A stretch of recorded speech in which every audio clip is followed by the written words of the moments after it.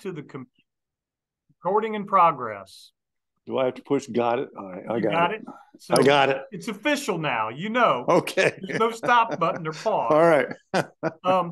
So one of my life dreams has always been, as an adult, is to have an RV and just go. Uh-huh. And that's the life you live, man. Pretty much. I mean, we have home base now, which is very nice to have a home base to come back to. I was full time for a while in my own RV, and now we have consolidated. We didn't need two. Mine was getting older anyway, so it was. But it's nice to have a home base now. But yeah, and we don't. I mean, we're not traveling. Obviously, not traveling full time. But yeah, it's incredible. I mean, it's just so convenient, and so I mean, except for the price of gas, it's a lovely way to travel. Yeah, it slows you down a little bit, you know. But life sometimes needs to be lived a little slower. It does. It does. So yeah, we really enjoy it. Both of us have a good time with it, and we make it pretty easy and smooth. Yeah. So do you take a car with you, or you want to? No, we don't. We've thought about it. We've toyed with the idea. I towed a car with mine for a while. Now mine was bigger. It was 38 feet plus the car, you know, and the dolly and all that. And you're talking over 40 feet. Yeah, almost. And trying to negotiate gas stations and parking lots. I didn't like it at all. Yeah. So, and we do fine without it. We plan ahead. We do a lot of cooking before we go. Yeah. And and just load the thing up with groceries. And I mean, but you still run out of stuff even on the road. So we do make a lot of trips to Wally World, as we call it, a Walmart. Right. And end up boondocking there too. Yeah. So when we're traveling through a town. Yeah. I mean, it just makes sense. If not, we stay at rest stops on the highway, and that it works out great. Or we find wonderful places too to boondock. And so yeah. How much do you think you're on the road a year? Let's see. We do about, when we go out, we do about a month. So I'd say 2 months total altogether. Yeah. And then there's short trips. We've got one coming up in Delaware to run down for a concert. And we'll go down there for a couple of days. And I'm going to do some training while I'm down there too, with a fellow that came up here a couple of weeks ago and trained with me. And I'm going to go back down there for this concert. And so we play and work at the same time. But that's cool. It is. It is. It's awesome. Yeah. I mean, there's something, you know, I kid with people that if I could get everything I own into a vehicle, I would just be on the road, and I'd get a P.O. box somewhere, you know, and it's like, and a cell phone now, I can be anywhere. And yeah, you can. Yeah. You know, and if people are still working, you can easily work from the road now. And, I mean, you just go in and grab a Wi-Fi anywhere. Yeah.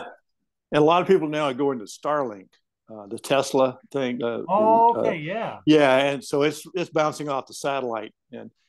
And I guess if you were out there full time and your job and you were still working, it would be worth the investment. But we don't have any trouble. I mean, I've never, even the times I've been on the road and taught classes, I'm working straight off my cellular data, and I've never had a problem with it, because most of the RV parks don't have good Wi-Fi. Really? They'll have Wi-Fi up near their clubhouse or their main office, but it doesn't reach out into the park. Yeah, cool. But as long as I can get a cell phone connection, you're good. I'm good anywhere. Yeah. So I've read that you owned a coffee shop, which is another one of my dreams. Let me correct you. Okay, I stand corrected. Coffee house. Coffee house. I'm sorry. Big difference. What's the difference between a coffee shop and a coffee house? Well, I'll tell you, coffee shop is where you just walk in, get a cup of coffee and a Danish or a bagel and leave. You know, but coffee house was it came from the idea in England, and they were called penny universities. And for want of an education, a man could go in a coffee house, and probably just men at the time, and the local dignitaries would be there, and professors or whatever, Yeah. And for a penny, you could get a newspaper and you could get an education at the same time, listening to these people have conversations. This would be in England with the biggest ones. And that's sort of what we copied the idea from. We had a bookstore. We advertised it as Denver's only, this was in Denver, Colorado. Yeah. Denver's only non-pornographic all-night bookstore. So just make sure you put that in big letters on the side. Big letters. And we had live theater, and where we did plays and local stuff, people that wrote their own, and that type of thing, and then jazz music too. Not all the time, but quite often. Yeah. But the place was the first one I was in was Muddy Waters of the Platte River Coffee House Incorporated. Right. And that's also in the Denver version of trivia. What was Muddy's the full name of Muddy Waters Coffee House? So that was it. Nice. But it was fun. I was in it for about 4 years. Okay. The last 4 years. It started in 1975. We closed it in 1985. And because we got bought out by the corporate giants. That's right. They squelched the little coffee house and turned it into a Starbucks. That's just they tried to. They claimed that the new convention center in Denver was going to be put at Union Station, which was right below us. And they bought the whole block and they were going to develop it, blah blah blah, all this stuff. And they kicked us out. And we had a good clientele, and we said, well, fine, fix the building, let us come back. Well, you can come back, but you can only have one space at 10 times the rent you were paid. Right.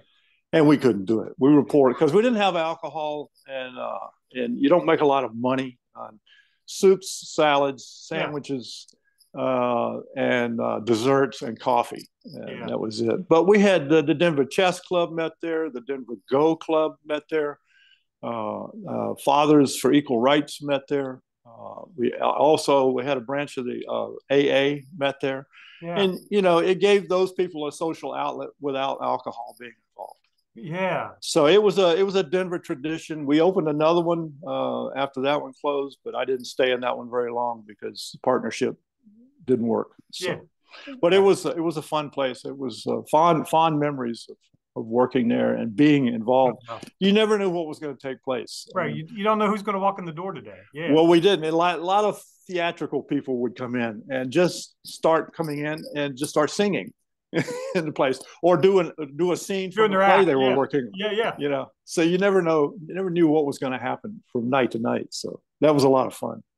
See, the big dream of Earth and Cup is to kind of get a place where we can have a coffee house and a reading place and sell soup and sandwiches, some beverages, and then have floor space to have, open yoga or Tai Chi and then to have some meeting rooms. I've always looked if I could get a grocery store that closed.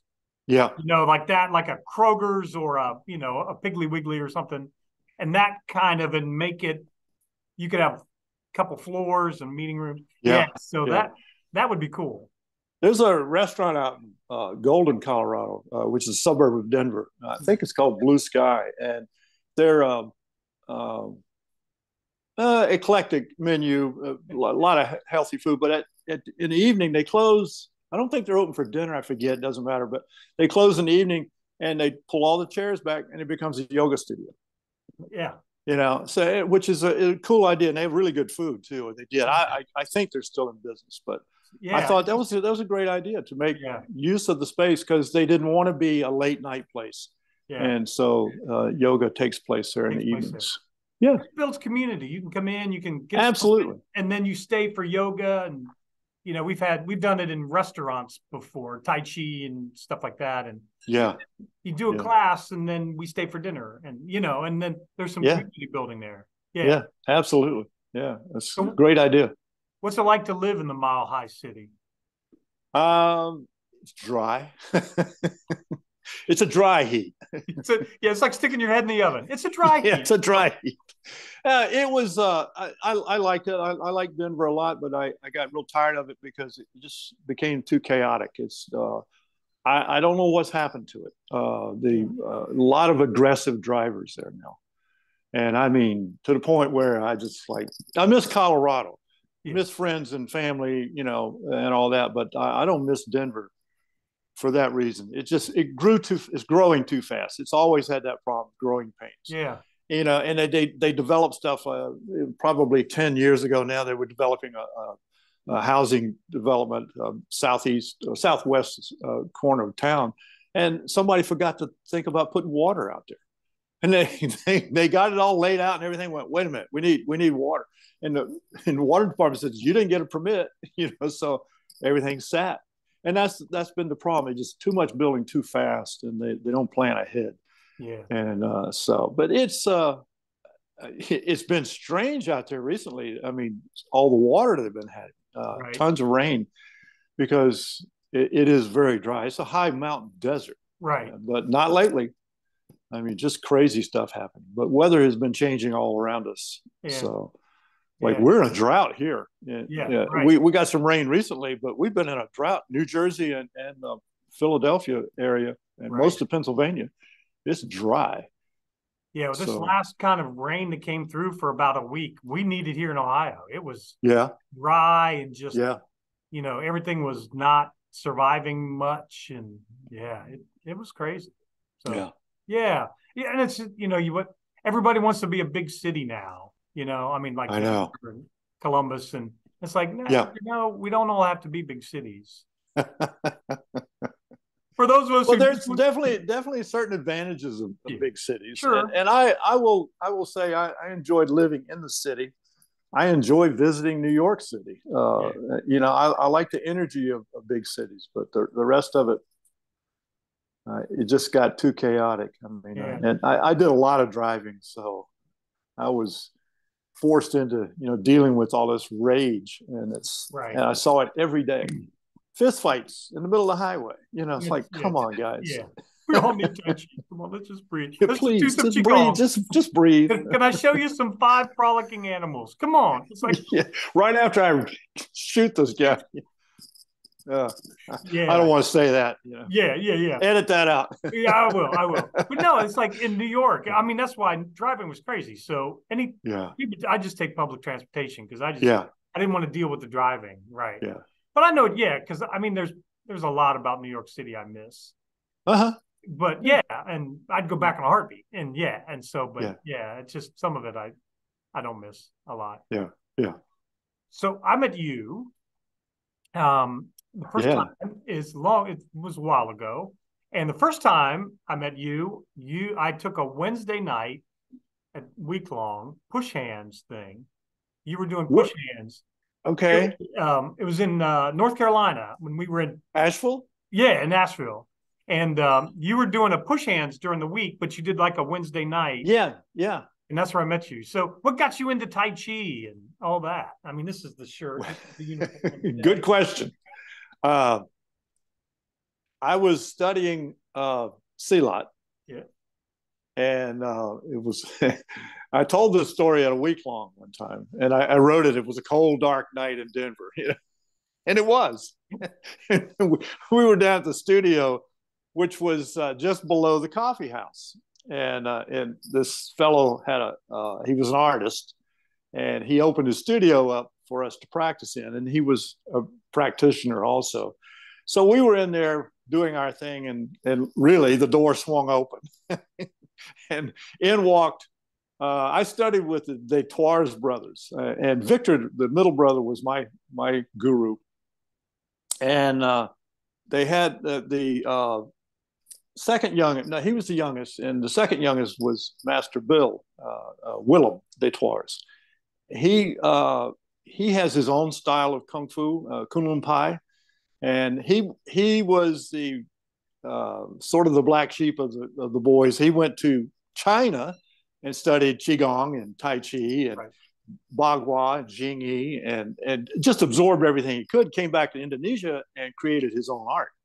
And these guys were fighting all the time. But anyway, he brings in this lady with him, that he had met and who was a Tai Chi practitioner. And we came in and talked, and of course we're warriors. We're beating each other up on every trees night. And all that, right? What's this woman doing in our studio? So she did her little, we talked about her Tai Chi. I had heard of it. I had no idea what Tai Chi was. None. And she did her form. We watched, and we were all thinking, boy, that's slow. Why is she moving so slow?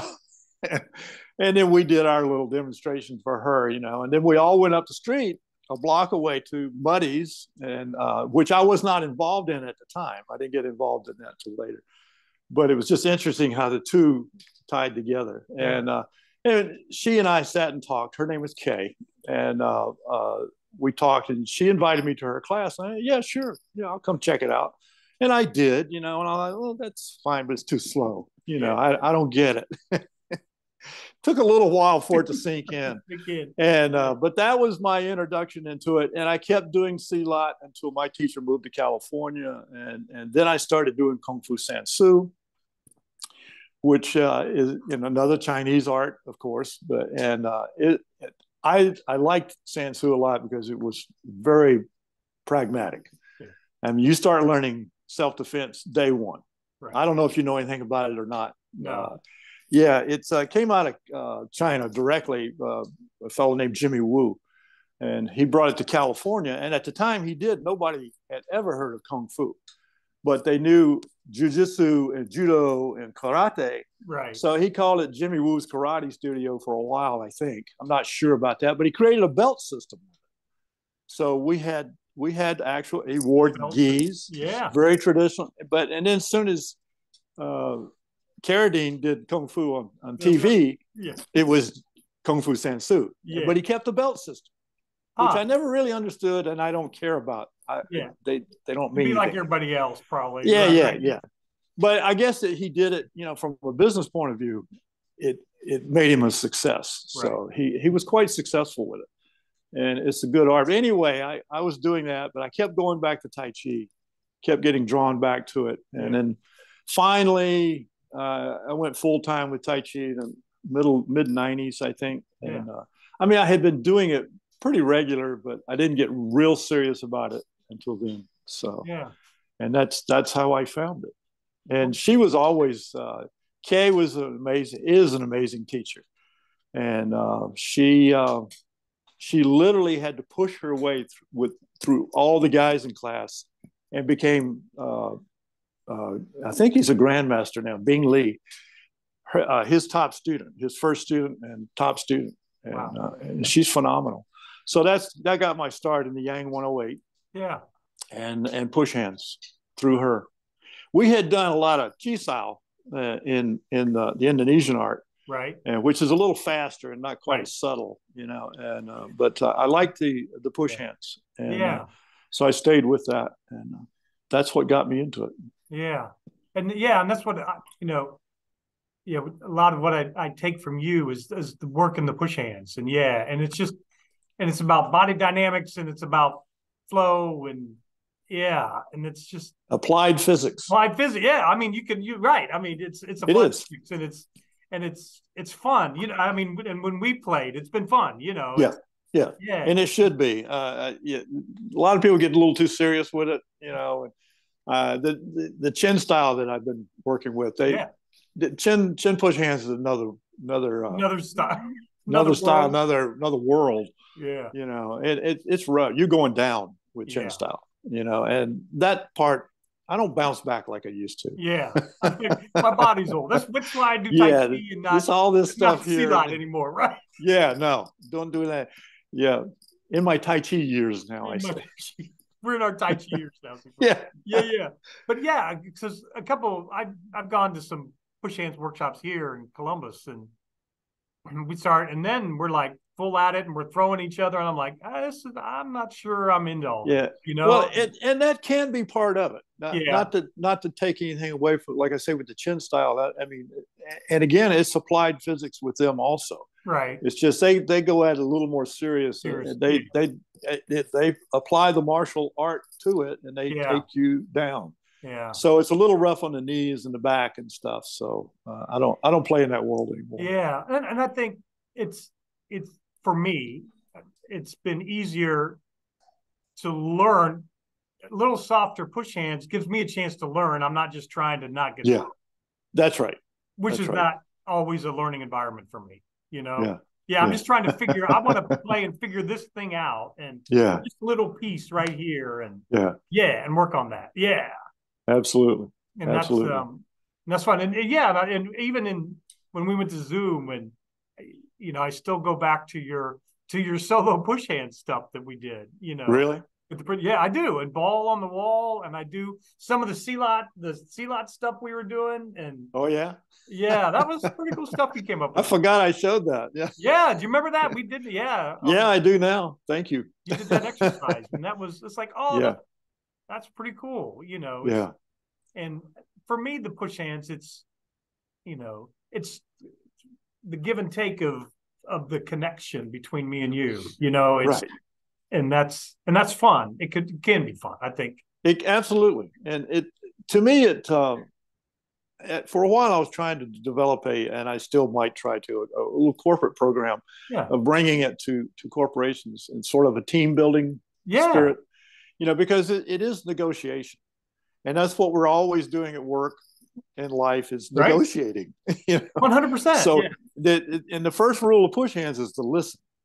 And that's the biggest thing, with people, trying to get them to listen. Yeah. You're a good listener. I've noticed that about you. You're a good listener.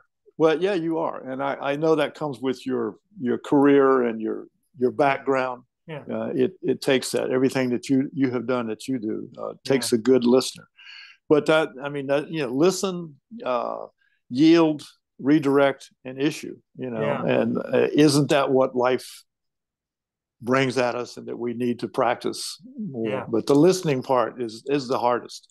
The hardest thing I get people to do is letting go, and especially in push hands. The fellow I was working with 2 weeks ago, and I think you've done this exercise where you just stand and let me pick up your arm. Yeah.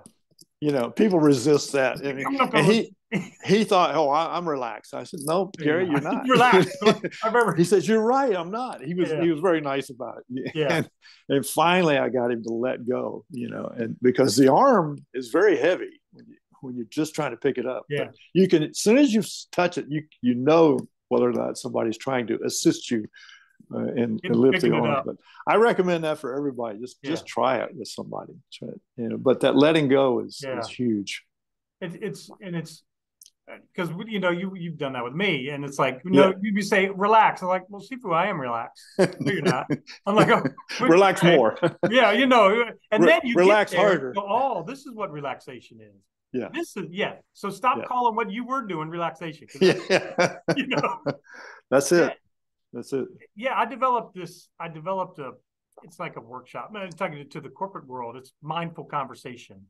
And I go back to basic conversation being, this is Tai Chi. It's accepting, redirecting, and talking about listen first. You gotta listen. I gotta hear, but then I have to respond to the energy you give me. I can't just say something that has nothing connected to what you said to me.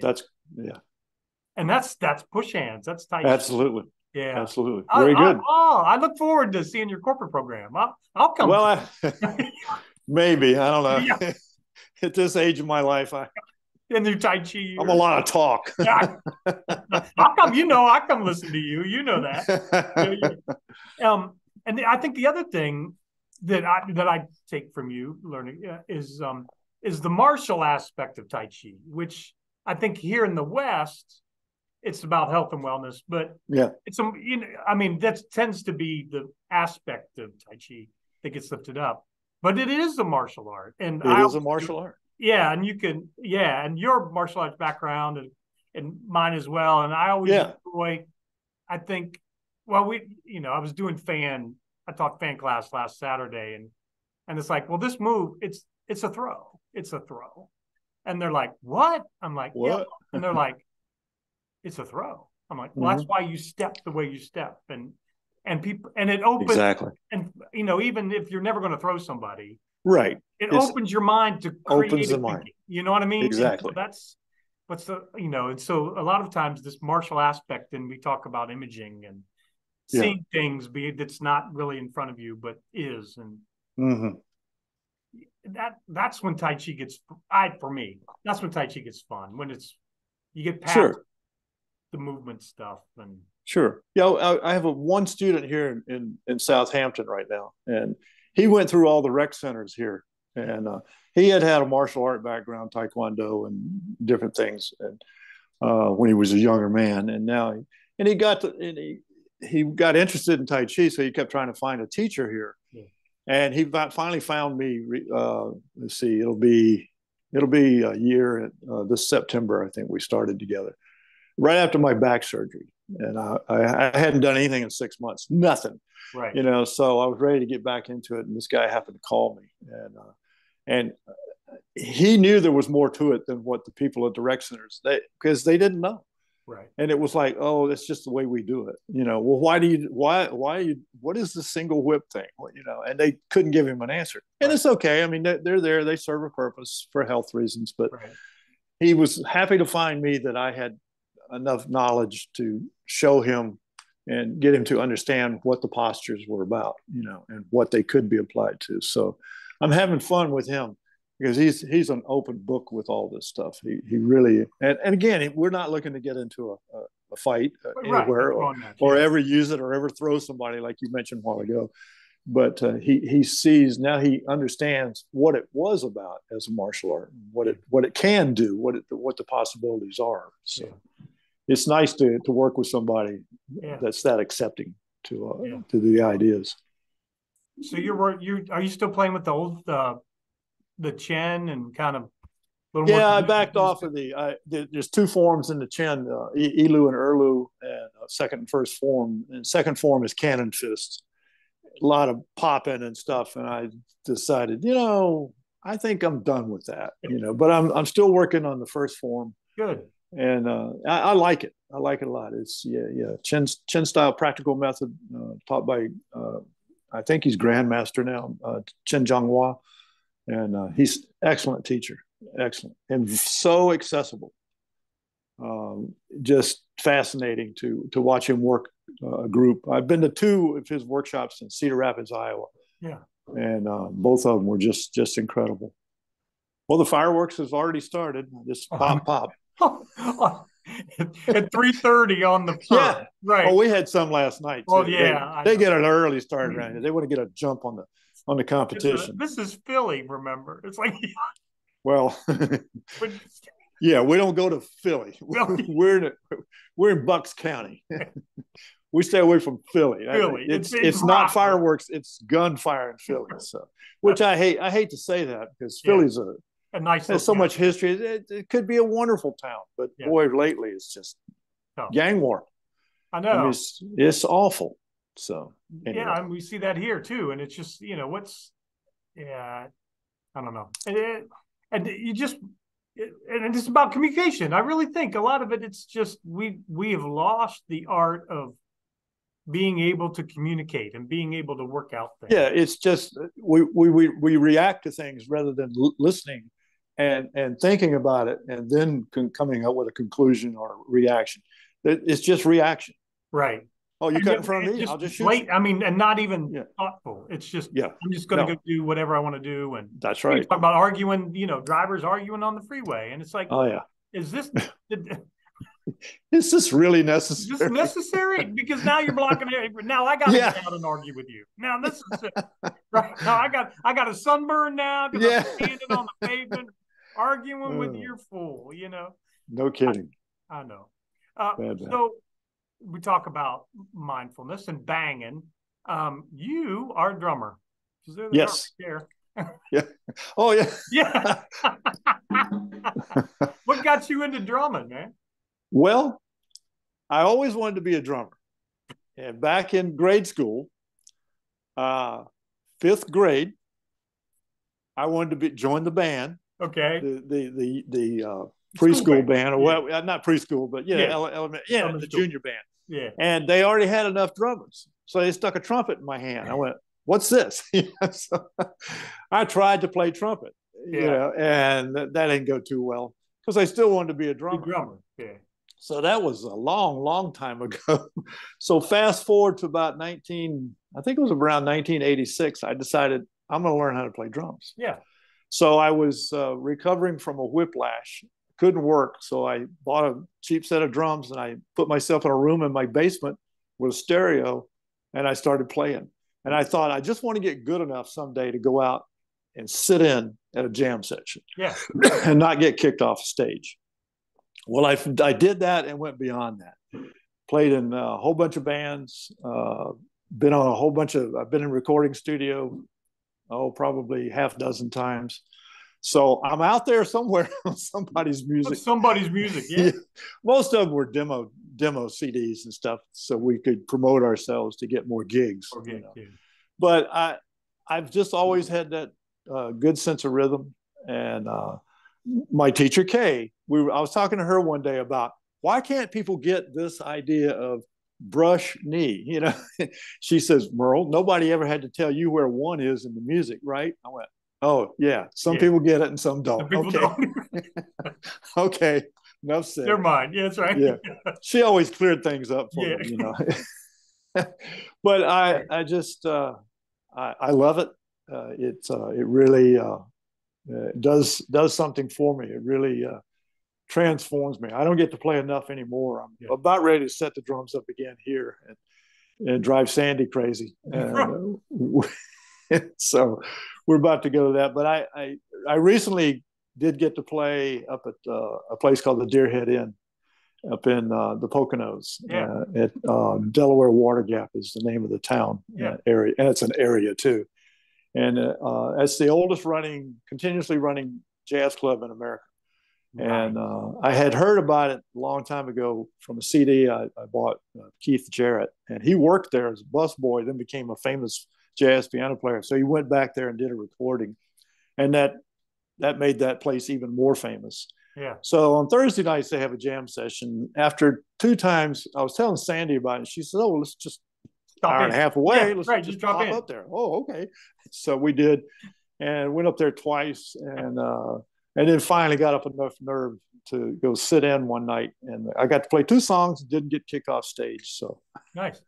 I hadn't played in probably 4 years. Oh wow! I hadn't touched them, and but it's still in there. Yeah. I'm always tapping. People can always find me. They, oh, that's Mearl over there, banging on something. So mostly jazz. Yeah, I did some blues. I've done some country. I worked in a country band. Last band I worked in Denver was a country band, just a trio. And that's what I prefer is trio work. My favorite is piano, bass, drums, and playing jazz. Yeah. Jazz is my favorite. I like it, all forms of it. I mean, most people play the standards in jazz, which are just the traditional songs that everybody knows. And when you go sit in somewhere, you better know them. Or they would, because that's what we're playing. That's right. That's what we're playing. But I also like a little bit more avant-garde, a little bit more progressive. Yeah. But most people don't like to play that stuff. But I'm self-taught. I had a lot of friends that were drummers in Denver that would give me little mini lessons. Why don't you try this? Why don't you try that? So I got a lot of tips from people. But the rest of it just came, just play, just do it. The 5-year-old kid in you. Yeah. There you go. Kid, whatever. The 10-year-old. Yeah. Whatever it was. Yeah, thank you. I was going to say, your parents got you a drum kit for Christmas? No. Sure. No, they got you a trumpet. No, a trumpet. Yeah, and that trumpet sat in the attic for I don't know how many years. And finally, my nephew got it, and he played in the band and marching band in high school, so it went to good use. Yeah. See, we could, I'll have to learn some jazz on my bagpipes and we'll get together. I saw somebody doing that. Did I send you sent me a video. Remember? Yeah. The female. Remember that? That was crazy. She was crazy. She was crazy, man. Awesome. She was on it. That's the first time I had heard that. Yeah. It was good. I've seen some. All right, I'm going to hold you to it. Hold you to it. Yeah. I'll have to play because I've seen some of her stuff before. She's come up on, Oh yeah. It's like, oh yeah, there's some pipers out there right now that are just doing some awesome That's cool. stuff. That's cool. And it's just transcends military bagpipe music. Yeah. There's some good stuff going on out there. There really is. Yeah. So I'll learn to pull up some jazz stuff. Yeah. Yeah, I have a friend in Denver that plays the erhu, the little string box. Box string. Yeah. the Chinese instrument, and he's a jazz musician. He's a bass player. Yeah. And he's really something with this thing. Really something. He brought it to a gig one night. I went, really, Eric? He said, yeah. I said, cool. And he made it sound good. Yeah. So, it's like, we'll see what it sounds like. Yeah. Yeah. Yeah. Awesome experience. Yeah, I'm going to wheel up with my bagpipes, and they're going to go, yeah. How about you go sit down in the audience? Yeah. We'll call you. Yeah. Well, and then another, this is on the next list, but we have a house is a didgeridoo, and I've seen some people play some pretty cool stuff on the didge. Oh, absolutely. Absolutely. And it's like, and it's kind of the same thing. It's a circular breath instrument, and so it's similar to the bagpipes. So yeah. Did you meet Dr. Stephanie Taylor when she was active with Dr. Lamb? She lives in the Monterey area, California. Okay. She was a master trainer with Dr. Lamb. One of the early ones with Dan Jones and that whole group. She's a didge player. Nice. Didn't know she was a didge player. We lost a master trainer that was from was it New Zealand or Australia? I can't remember. Lovely lady got killed in a car accident. They did a tribute to her at the next week long. Yeah. And two of the ladies got up that were from Australia that knew her, really well. They were all good friends, and they did a demonstration. And Stephanie played the didge in the background as they were doing Tai Chi for her. Everybody was just sobbing. Oh my! And it was something else. But had no idea. Here's little Stephanie Taylor out there with a didge. With a didge.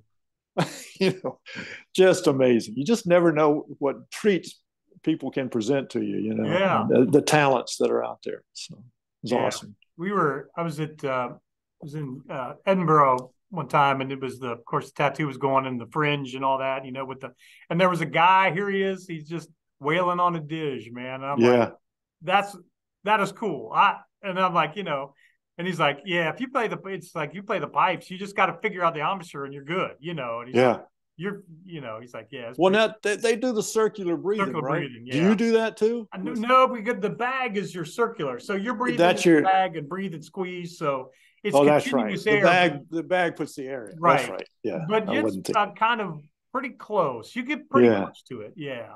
Wow. But it's. I don't know how they do that circular breathing. I don't know. I don't know. It's like, that's cool, and I'll stand here and I'll throw money in your. But that's funny. Cool. So last couple questions. So Earthandcup, right? And I think so Earth for us is like grounding and being grounded. What grounds you?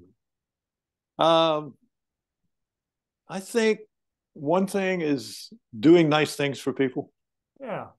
And seeing people that I love smile and feeling good about themselves. And, I'm a service person, so I like doing things for people.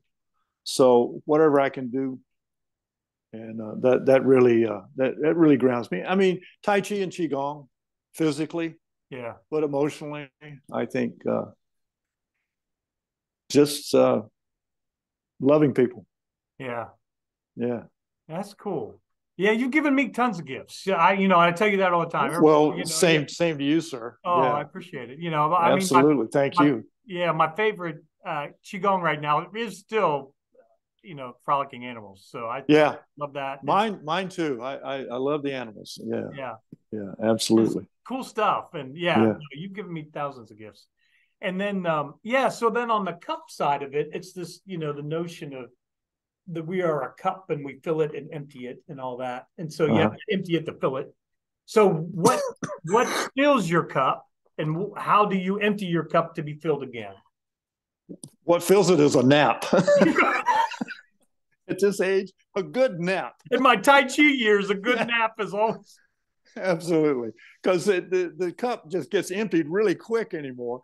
Yeah, but I don't mean to be silly, but I was thinking about this before you. Yeah. Because you said that would be a question. So I thought, it's, I don't mean to make a joke about it, but it's very true. I have to when I was a kid, don't ask me to take a nap. I'm going to miss something, I would never take, but now I look forward to it. It does regenerate.